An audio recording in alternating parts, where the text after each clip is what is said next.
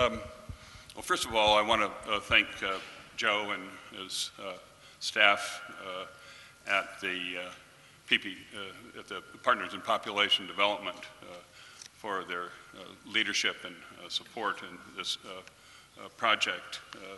Specifically, besides Joe Thomas, I'd like to express my appreciation for Lorna, who's been extremely helpful, as well as Nasrul and the entire staff. The history actually goes back to Cairo, where a statement in support of population stabilization was presented with the signatures of 75 heads of governments. My own experience in India dates back to 1963 when I first arrived there, and Colonel Reyna was the head of the family planning program, and he had suggested to John D. Rockefeller, who was my employer at the time, that a statement be written and then signed by world leaders. And so, as it turns out, my friend Satpal Mittal, a parliamentarian from the Punjab, had arranged for Rajiv Gandhi to present this statement to the United Nations on the 40th anniversary of the founding of the UN, to the then Secretary General. And then 10 years later, I arranged with my friend Haryana Sayono, the chairman of the BKPN, to have President Suharto personally write 109 heads of governments in support of the statement, and 75 heads of governments signed the statement. And so the question is that how does one follow up from statements to specific reports focused on population stabilization? And each country has its own path, beginning with how men and women are given opportunities to have children when they want them, how youth are creating opportunities for themselves that provide an alternative to adolescent pregnancy, preventing teenage or adolescent pregnancy within the cultural context in which the pressures for early age of marriage occurred, or arranged marriages, marriages supported by dowry. And India has always been a leader in family planning and population from the very beginning, in the 50s. And I had the privilege of working there, and then certainly the current huge commitment of billions of dollars, both in the infrastructure of primary health services and in the highly incentivized ways in which the full mobilization of family planning field workers and private and public doctors are being mobilized today. And that report has been reported by Anuradha Gupta. Am I pronouncing it correct? At any rate, all the PPD meetings that I've attended over the last 6 or 7 years, and it's quite exciting. Our two reports, one on Bihar and the other on Uttar Pradesh, reflect where it is that the policy apparatus fits within the context of the existing government policies and programs, which are extremely dynamic and require enormous amount of management, and there's obviously going to be side effects associated with any program, but it is, if there's any chance of replicating what has occurred in Tamil Nadu and in Kerala and in Andhra Pradesh and even West Bengal and the Punjab to Uttar Pradesh and Bihar, it's certainly reflected in the dynamic and very powerful policy and program implementation that's currently going on in India. And the civil society really can only sit back and look and admire this incredible leadership and commitment that's taking place today. The other countries that are in this report, my friends from Indonesia and Tunisia and Thailand, other PPD, had suggested that they be involved in this project, and I felt that since they've already achieved total fertility rates of close to replacement, I felt that it was more important to go to those countries that had not. And so we may go back to countries that are in the Partners in Population, like Tunisia, Morocco, Mexico, Thailand, Vietnam, Indonesia, and then show where possibly some of the paths that have been taken can be replicated elsewhere. But Sub-Saharan Africa provides a very unique and experience that can only be addressed by the African leaders. And I wanted to introduce one of the distinguished authors from Zimbabwe, Dr. Mwara. He, in his report that you'll read in this report, shows that early leadership in family planning, in spite of all the problems that Zimbabwe's had, carries on at a level for which there is quite a high level of contraceptive prevalence, in spite of the enormous problems Zimbabwe's been going through over the last 15 years. Do you want to say something, or do you want to, you're the author, so if I'm misrepresenting you, please let me know. Okay, thank you very much, distinguished guests, ladies and gentlemen. I feel greatly honored to be up here. I know that there are a few other colleagues who are in the audience who are also part of this process. What I would want to say is that this was quite an interesting exercise when we went through this activity. It made us also realize that we had a lot of information which we needed to look at and put together, which would assist us in terms of programming for family planning, population and development within our own countries. Thank you very much. Thank you. Other authors, I don't know whether Adama Diarra from Mali is here. Is he here? Is one of the authors? He's the author from Mali. Are you here? You're here. He's very modest, so if he's here, it's hard to. But come on up, please. Come on up. Yeah. If there is one country in Sub-Saharan Africa for which challenges are extremely daunting, it's Mali and the Mali report. So, would you just sit here for the hot seat for a second and tell everybody a little bit about your report? No, that's fine. You give the speakers on. Merci. I would like to speak in French.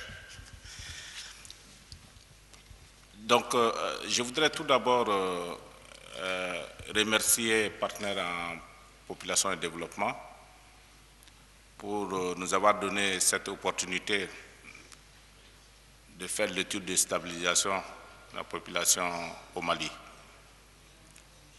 Comme l'a si bien dit mon collègue du Zimbabwe, c'était un exercice très intéressant qui nous a permis d'avoir une idée générale sur l'état de la population au Mali. C'est vrai qu'officiellement au pays, des études sont de temps en temps entreprises, mais je crois que c'est la première fois qu'une étude de stabilisation de la population est menée avec l'appui de l'organisation qui a financé et Partenaires en Population et Développement. Ce que nous allons faire de ce rapport, c'est de le partager avec les autorités du Mali, les ONG impliquées dans les questions de population et développement, et voir dans quelle mesure nous pouvons tirer profit des recommandations qui sont mentionnées dans le rapport pour pouvoir encore améliorer la situation de stabilisation de la population au Mali. En tout cas, merci pour nous avoir donné cette opportunité. Merci.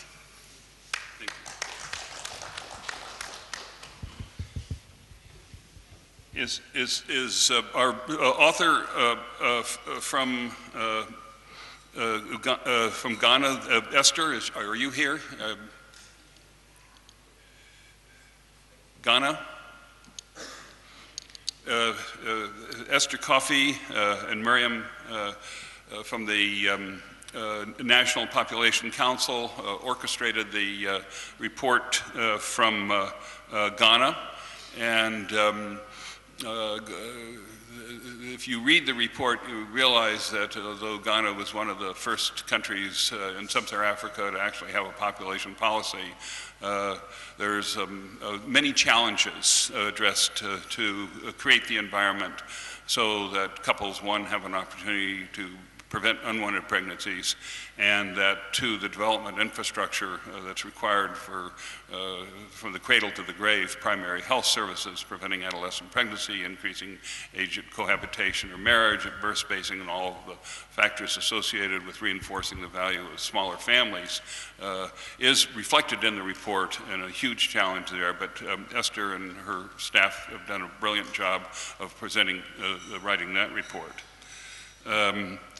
And then, do we have, is Charles Obisi here? No.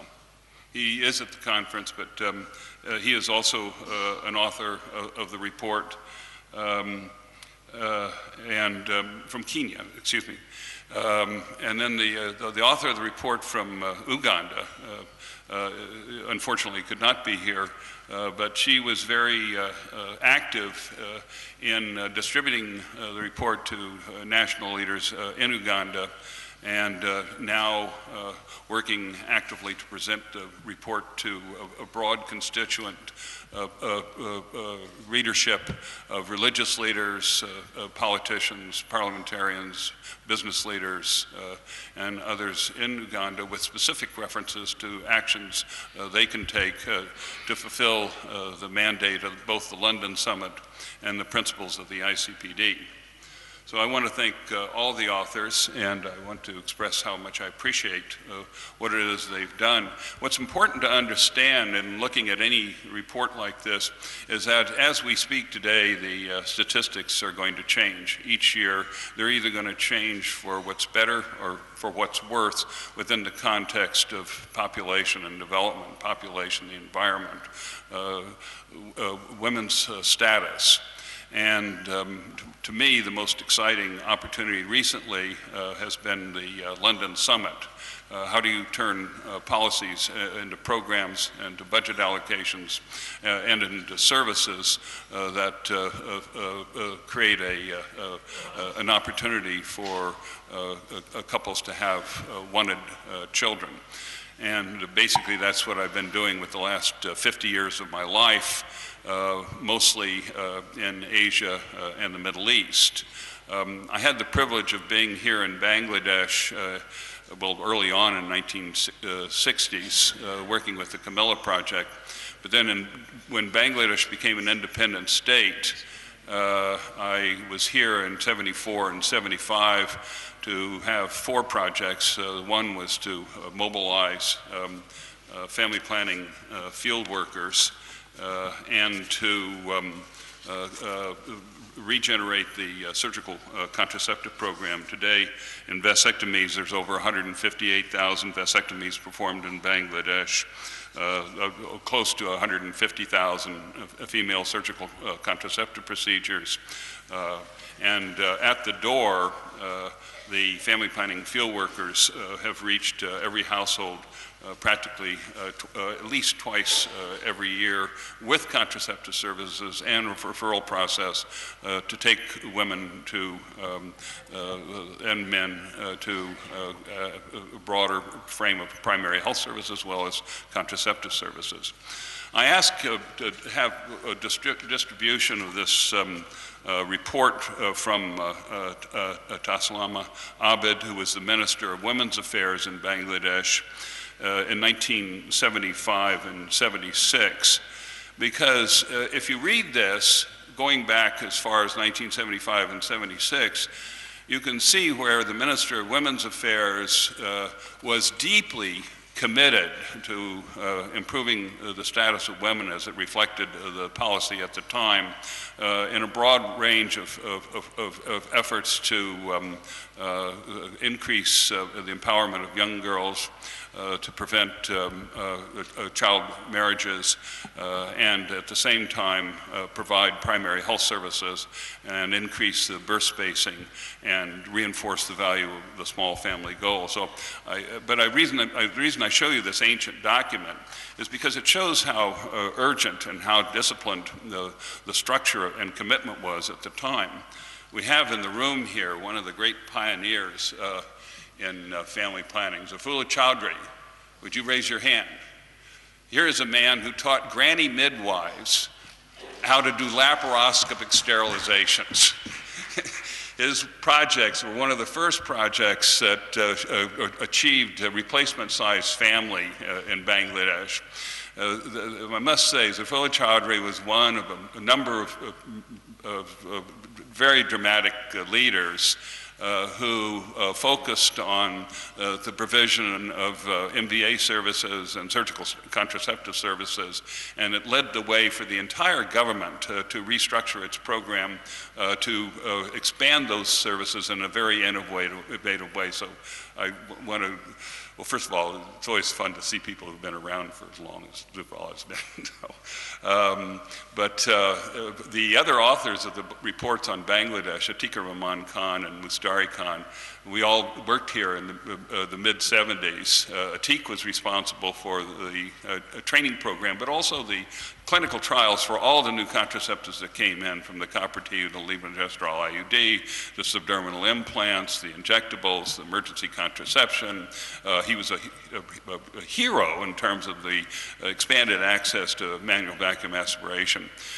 First with 180 doctors trained at 22 teaching hospitals, and then later 380 doctors, so that MVA became an integral part of the program early on in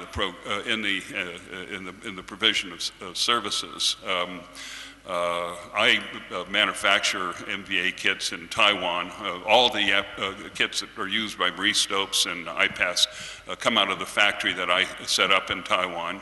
I lived in Taiwan. I manufactured the IUDs and inserters there.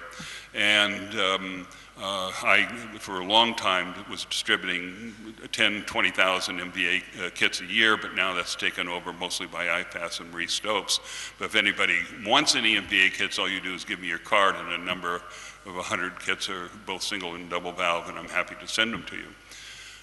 We also have done surveys of contraceptive practices at teaching hospitals, and in India, Egypt, this is the survey in India of the teaching hospitals.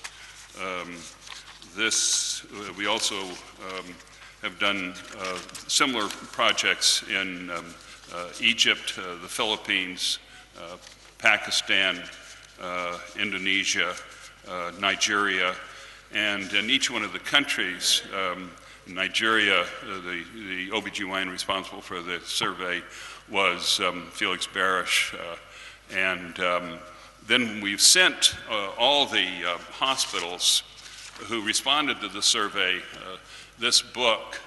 It's a textbook that's published every year. It is the definitive textbook on contraceptive technology. Again, if you give me your card, I will send you this textbook. It'd be my honor and privilege. And then, as well as I will show you the results of the surveys in the individual countries. The question now is, how do you take the reports and save women and children's lives? How do you take the reports and increase access to contraceptive services? How do you take the reports and from the cradle to the grave create the realities that many countries in here have achieved in terms of couples wanting and eventually having smaller families? All the daunting realities that you referred to are very present and very challenging, primarily in the sub-Saharan African countries, Mali being a very good example of that. And so this report, the data in these reports will change. Whether we continuously update the data in these reports is less relevant than whether the data substantiates where it is the decision is made by design to achieve population stabilization, by lowering birth rates, or by increasing death rates. There's no alternative to population stabilization. I do think, though, that every person who's here can right now be most excited, not only by the London Summit, but by many of the extremely dynamic and focused programs, India being the best example, where the results, if they're achievable, will be achievable by the existing commitment that's being made. So thank you very much.